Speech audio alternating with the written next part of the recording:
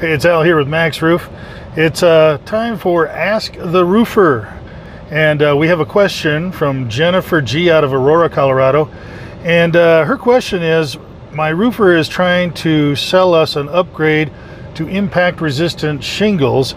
Is it worth the extra money? Well, that's a great question, Jennifer. Here's the thing.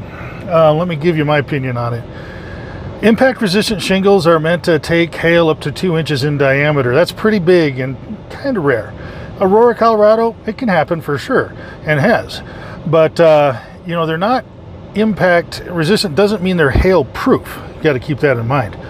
So here's the thing. Most of the insurance companies will give you a discount on your insurance if you get impact-resistant shingles, and that can usually pay for the upgrade within 1 or 2 years or so.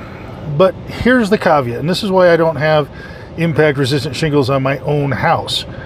Every time you do that, any carrier I've seen puts a little rider on that new policy that you've got and says it must be verifiable 2-inch hail by whatever sources they deem necessary before they will pay for that roof. Now, I've been on many roofs that had, say, golf ball, which is about 1.5 to 1 3/4 inch in size. Wind driven, destroyed an impact-resistant roof, and insurance didn't pay because it wasn't 2-inch.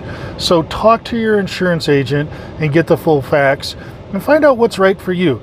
I have nothing against impact-resistant shingles. I just have something against the way they're insured. So weigh out those options and see what's, you know, important for you. And I wish you luck with that.